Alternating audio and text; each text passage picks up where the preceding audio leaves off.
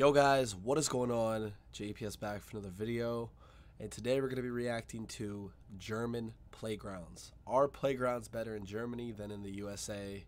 And then the title follows with "Our American Kids Love Them." And this video is a direct follow to a video I made last week on what it is like raising a kid in Germany. And in that video, German playgrounds were described, and there were some pictures of them and kids climbing up on walls, and all of it was very shocking to me. I never even thought of that as a possibility of playgrounds purposefully having unsafe conditions or unsafe areas so children are taught to, take risks and learn from their mistakes. Like, that was unfathomable. It wasn't even in my head, and it was really shocking. So I figured it'd be good to follow that video up and get some more in-depth information on German playgrounds, as it's such a new concept to me, and I really want to learn more about it. So hit the like button, hit subscribe, and let's get it. Everybody, welcome back to our channel. I'm Sarah. Hey, I'm Kevin. And we are an American family of 6 with 4 kids. And a cat. Who moved from the USA to Germany in February of 2021. And on our channel, we share what it's been like for us and our personal experience of moving abroad with 4 kids. And a cat. That poor cat. She's having to learn to speak German, and she's hunting mice. Lots more mice here than our old place. She's already exterminated all the legless lizards in our yard. I haven't seen any for a couple months. What are they called in German again? I don't know. I haven't seen it in German. Y'all told me on Instagram, and now I've forgotten. Well, welcome everybody back to our bedroom. We haven't filmed here for a while because we've been out and about traveling and stuff. So a lot of our videos lately have been of us doing things. But it's nice to get to sit down here and talk with you guys again. Yeah, you guys seem to really like these videos where it's the two of us talking and sort of like a deep dive into German culture. So we wanted to offer that again for you. And also we get a lot of comments about will you travel farther north? Will you get out of Bavaria? And we want to let you know that we actually haven't been traveling at all. Even though we have all these travel videos, we have not spent a single night in a hotel room since we moved here. No. Everything you see on our channel, less than an hour, until this point, less than an hour drive away, has been 45 minutes. Yeah, 20 to 45 minutes away, maybe an hour. Yeah, 50 minutes. There's 2 places we went that were 50 minutes away. There were 50 minutes, yeah. And so we've only done day trips with our kids thus far. And I don't know, it wasn't really a conscious decision for me, at least. Was it for you? I don't know. I just... Well, it's you get the low-hanging fruit. All these things are close. Yeah. You might as well do them first. And to us, our area is 100% new to us. We didn't know anything when we moved here. So even just our local area felt like a playground. Like, oh, we've got so many cool castles and things to see just within 45 minutes of our house. Which I hope this is a reminder to you from wherever you're living in the entire world. I think sometimes we think that things further away are very exotic when there's always beauty right around you to be seen that you maybe didn't even know was there. So yeah. I've really enjoyed getting to see our local area. Now that being said, I love the ocean. I am really excited to get to see the North Sea and to get up to the north of Germany. So definitely at some point we'll be getting up there. Spoiler alert, we already have booked something for summer vacation to go up farther north. We are taking our kids to Berg Eltz in August. I know that's not the north of Germany, but it's... North from here. It's 6 hours away from here, so right. Yeah. It's another 4 hours to the North Sea from there, I think. 4 or 5 hours, so... Anyway, we're getting farther north, but it will be our first trip in a hotel. What are we talking about today? Playgrounds. Playgrounds.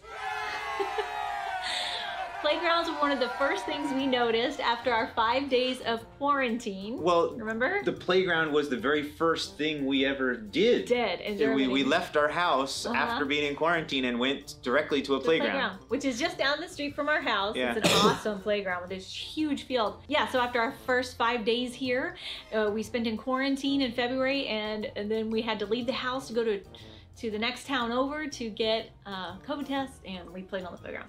So we noticed then, wow, this is kind of different than what we're used to in America. We noticed right away it was different. And so today we want to talk to you about how the playgrounds are different here and why we love them. So to start off, we want to say in the US, it wasn't like our kids didn't like the playgrounds there. We would go to a playground and they would play on it and they loved it. And they're colorful and bright. And we're not really saying there's anything wrong with American playgrounds. Okay, that's not really the point of this video. It's to talk about how different and how the mindset and kind of concept behind German playgrounds are different. And there's actually a number of books and articles written on the subject. It is a thing, German playgrounds being different. So the first thing we noticed is that parents are really involved with their kids on the playground, and that's both the mothers and the fathers. I would take our kids to the playground quite a lot in America, and I was always the only dad there most of the time. Yeah. It was really weird. I mean, I feel like it's rare to see dads. You don't see dads. I mean, even on the weekends and stuff, you don't see dads taking kids to the playground. And here, there's dads, there's moms, and they're out there running around, climbing on the stuff, playing with their kids. You know, a lot of times in America, the parents are sitting down, watching, maybe looking on their phone. A lot of the times, all the time. And that's if there's parents there. Usually it's just the kids, send the kids to the playground, they'll walk there. I mean, listen, this is a great video so far. I want to watch more from them already. Like I'm already invested.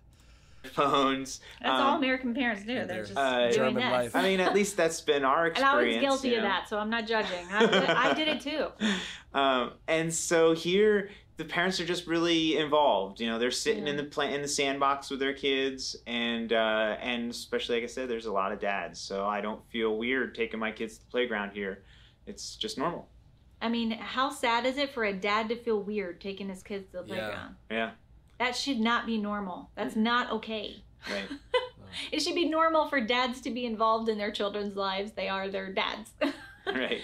But anyway, so speaking of parents being on the playgrounds, many of the playgrounds here, at least in our area, have a little alm or a little snack stand, and they're like a mini alm. Yeah. And they serve, like, some of you even serve, I think, food that's been cooked. They're like currywurst and Apfelstrudel and Apfelkuchen, and that's apple cake. And so the parents sit, they're not on their phones, they're talking to each other, or they're watching their kids and playing with their kids, and then they can walk over to a little snack stand, grab a beer. So you can't just drink a beer on a playground in America. In fact, you would be like, you know, there would be some shock if someone saw a parent drinking a beer on the playground. That would not be okay. No, it wouldn't go over well. But here it's so normal. Like, you're sitting there drinking your beer while your kids play in the playground. I mean, mom and dad can have their good time, and so can the kids. So thumbs up. And then another thing we've noticed is, I don't know what to call it, playground tourism. I don't know, but we end up, you'll go and talk to other parents, and they won't be from the town. They'll be from the next town over, and they'll come, and so they'll just go to different playgrounds, take their kids to different playgrounds, because there's always different equipment and different playgrounds in different places. And so, they'll take a little bike ride. If it's nice weather, they'll take their kids and go for a little bike ride from, for 15, 20 minutes to the next town over and go to the playground. We've met several really cool families that, at the playground, we're expecting them to be, locals, but they're from the next towns over. It's kind of neat. And the fourth thing we've noticed is that the playground equipment here is really unique for us. It is a lot different than what we're used to in America. We have noticed that it really encourages the children to use their critical thinking skills, work with other children to make the equipment work or move, and just use their critical thinking skills to be able to play on the equipment. And you can see them like thinking as they're trying to figure out how to play with it. Yeah. And we really like that. Yeah, there's so many different types of things. Like, there's these pulleys and buckets, and so you can fill up with sand and pull it up the bucket and then put it in little chutes and go down. And usually you need two kids, one down on the bottom to fill it up, the other pull it up, and so they have to work together. Or they have these balance beams, but they're not just regular balance beams. They're connected together in segments by little rubber connectors, and they're mounted on springs, and so they bounce and wiggle around. And so very hard to stay on. My kids will get on it and they'll play like King of the Hill on these things, and they'll like bounce and jiggle and try and knock the other kids off. And so it's not just to try and walk across it, but then they interact, and how can they bounce the other kids around. Just really neat. And there's this, I've only seen this at one place, but it's hard to describe. It's like this hard rubber sheet, thin sheet, and it's suspended in the middle over a little cylinder that can rotate. Yo. And so this thing sort of goes back and forth, and like some kids are on one side and some kids are on the other, and if you bounce on them in just the right way, it's almost like a little trampoline. And seesaw. And seesaw. Yeah, it's like a trampoline seesaw all together. Ever. Bro, y'all have some crazy gear. Like, I have never seen any of these in my life. Like any of this playground equipment. If they had these around when I was a kid, man, I would have gone crazy. I would have had some fun times at the playground. I don't know. The playground equipment I remember using was always kind of lame and never was anything crazy really. It's just ingenious, and like it takes you a while to figure out, how do I do stuff on this, you know? It's just really But when I was at the playground, there were never, unless I was really young, but once I got to that, I don't know what age really, but there were never parents, never. They were only parents with like the really little kids. Once you get to like even slightly little, you're kind of on your own. Creative.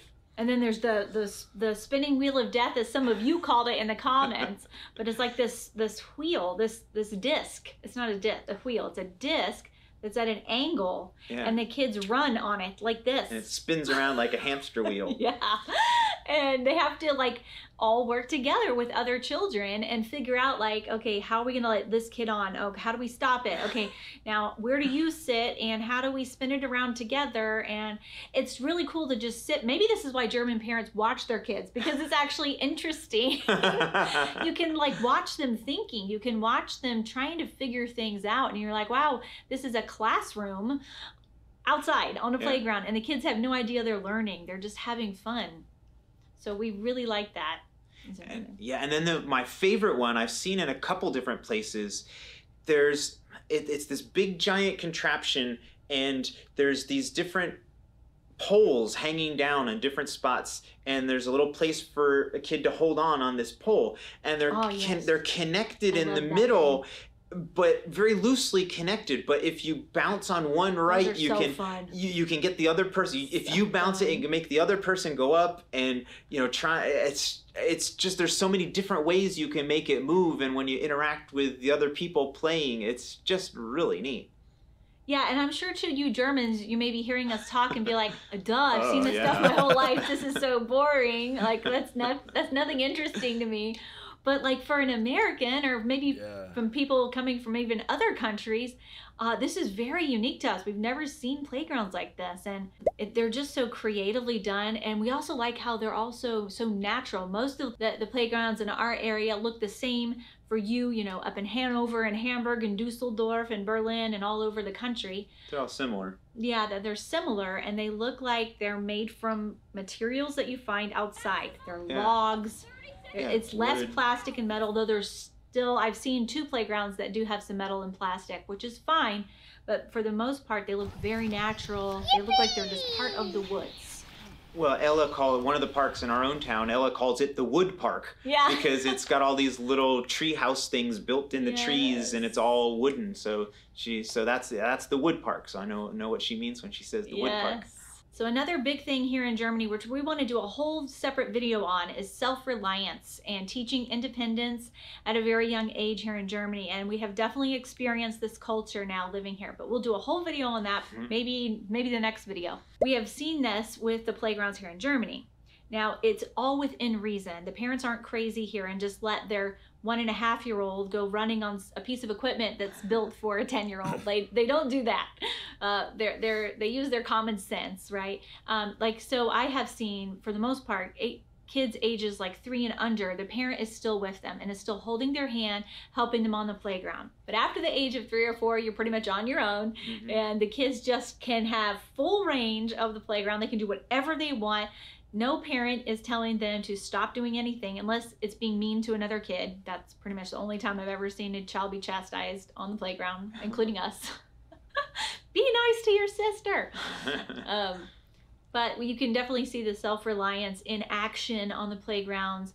But I do like how the parents, they're still nurturing when it's necessary. You know, if a child falls down, I had this impression from some of the articles I'd read that German parents don't comfort their children when they fall down, No, things like that. And it was like, what? No. Surely they don't take it that far. And they don't. No. On the playground, if a child falls down, you always see them, dads and moms, not just moms. You see the dads holding them and cuddling them, and they act like normal, loving parents when it is necessary. Yeah.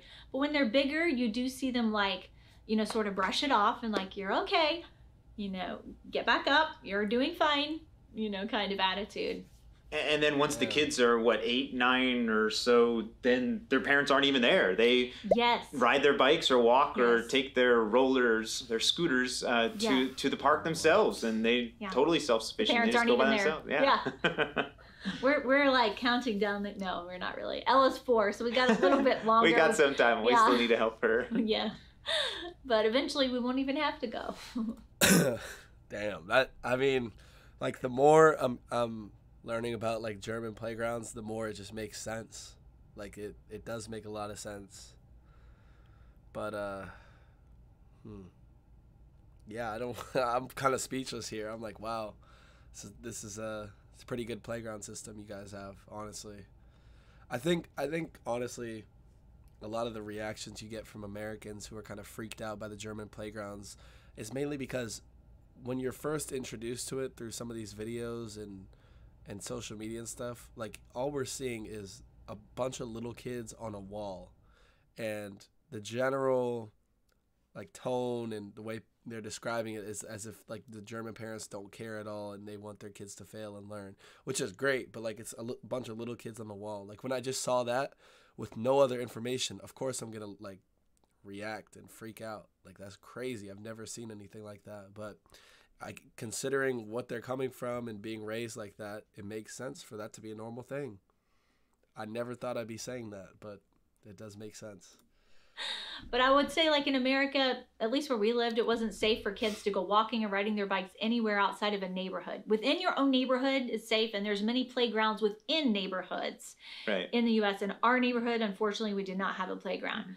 But like I said, many neighborhoods are built with a pool and a playground, at least in Georgia, in the South. I think that's kind of widespread throughout the U.S. Maybe not the pool part, but yeah, so you can go to the local playground in your neighborhood, and it's safe maybe for a child of 9 or 10 to go by bike or walking to that. But outside of your neighborhood, forget about it. You don't want your child out. It's too far anyway. It's too far and way too dangerous, because you'd be riding on highways, you'd be riding on very busy streets, you know, because roads there are not made for people to walk or ride their bikes. It's only made for cars. Except for maybe in very specific small areas. Or in the cities, maybe it's a little different. Yeah, right. Like in a city or a town that's built for pedestrians, but those are very rare, you know. Yeah. So in one of our previous videos where we talked about how our kids are experiencing Germany and what they're like, and we had talked about how they love the playgrounds, and many of you mentioned the Achtung, is that how you pronounce it? Achtung. Achtung. Yeah. The Achtung baby book. And you mentioned a few articles where I could go read about the German playgrounds and how they are riskier here, that they don't worry too much about it being super safe like they do in America. Well, Americans go overboard. It's such a litigious society, so you have to be really careful. Unfortunately, because of that. I think they would be less worried if there weren't so many lawsuits going around, so that's sad. And we did enjoy the video on raising self-reliant children by the lady who wrote Achtung Baby. She's an American woman who moved to Berlin and was just in awe of how German parents just sort of let their kids go and, you know, are using a fork and a knife at a very young age and learning how to light candles at 3 years old in kindergarten and all that stuff. So like I said, we will get more into that in another video. But that is part of the playground. Equipment being riskier, higher, bigger, more exciting, more fun, really. Yeah. So also in that video, many of you left us some really great comments about how the playgrounds are in your area and sort of self-reliance and German culture as it relates to children. So we wanted to highlight a few of your comments and read some of them We really do appreciate and love your comments. So. All right. So honestly, I think I'm gonna end the video here. This was a really good video, but we really came here to learn about our playgrounds better in Germany, and now it's more so just about comments. Well, I guess should we watch this?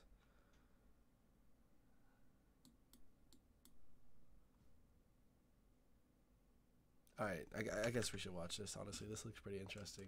I was thinking this was going to be unrelated, but it looks like the comments are about German playgrounds. So here we go.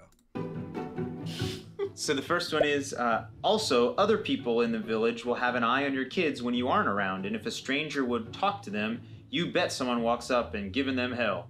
We don't mess around with some strangers talking to kids. Yeah, and I definitely can feel that in Germany. To an American, you might feel like you're getting bossed around when you first come here. Like, why is that? Why are those people telling me how to parent my children, or why are they telling my kid what to do? But once you understand it from the perspective that they have a community mindset, and everybody's watching out for everybody.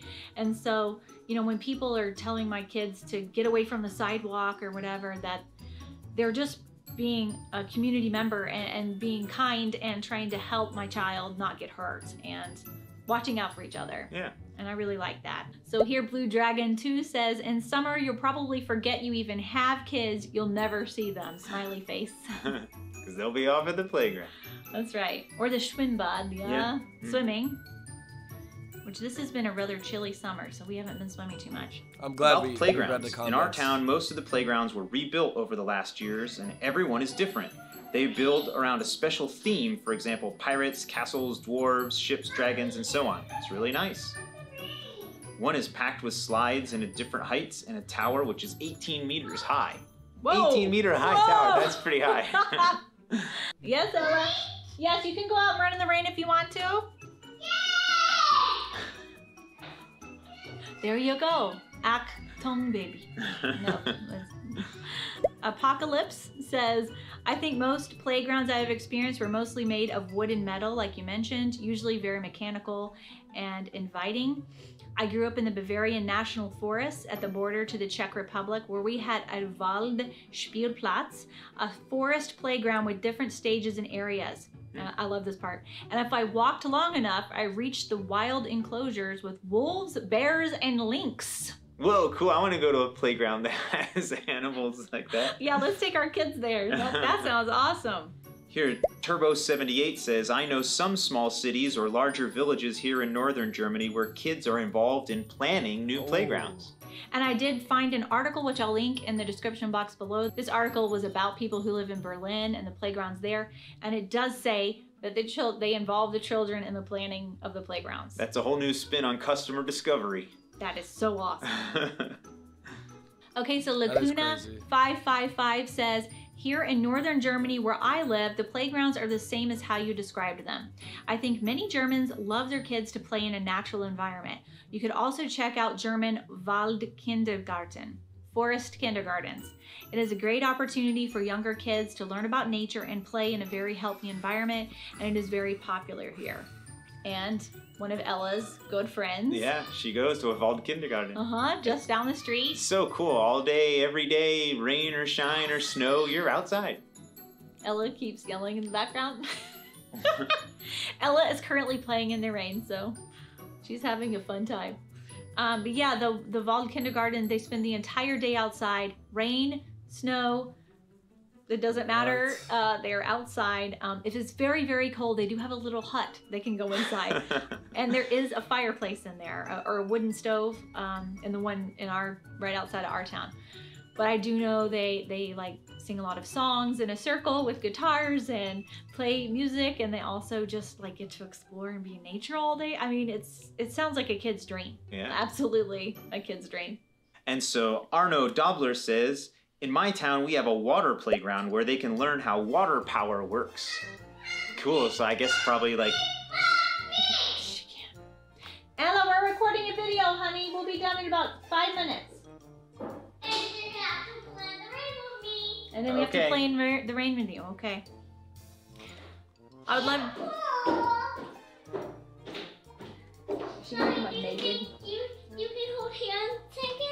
I'm not going in the pool, Ella. Can you kind of pull me? It is too cold to go in the pool for me. Mommy, but sometimes when it rains, It feels it's gonna warmer. be warm. It feels warm. Ella, do you like German playgrounds? We're talking about the playgrounds here in Germany. Hi, Ella. Hi. What's your favorite thing on a German playground? Or here on the playgrounds? You're like, I don't know. Me? Do you like the seesaws? I like the seesaw. And you like those big round circles that you can swing in? Do you like them? And you like the zip lines? Sandbox? Sandbox? Sandbox. And zip lines. We didn't talk about the zip lines earlier. No. Zip lines are amazing. They have it at every playground. Practically everyone we've been to has. So Sonia Korbacher, she says, when our son was little, we know every playground between North Sea and the Alps. Children only need playgrounds, nothing else. But we have a lot of children's museums in Germany. So yeah, we've heard a lot about the really These cool children's museums. Yeah. We're excited to take you to a children's museum, Ella.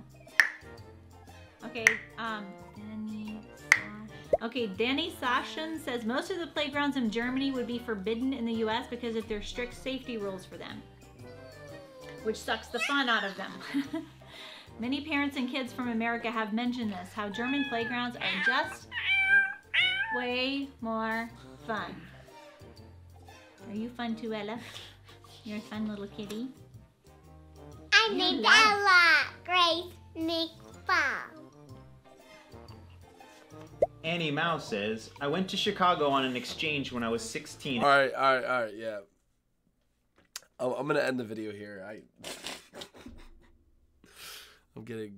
I get the gist of this, but this is a really good video on. Oh my God, their kid coming, it was hilarious. But no, this is a really good video on their experience with German playgrounds. I feel like this is exactly what I wanted.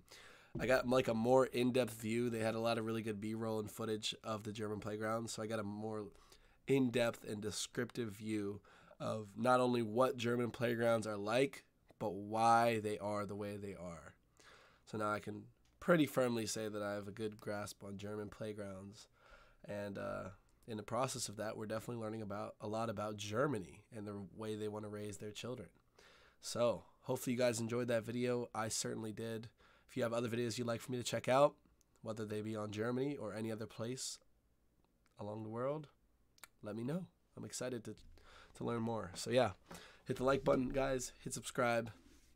And I'll catch you all in the next one. Peace.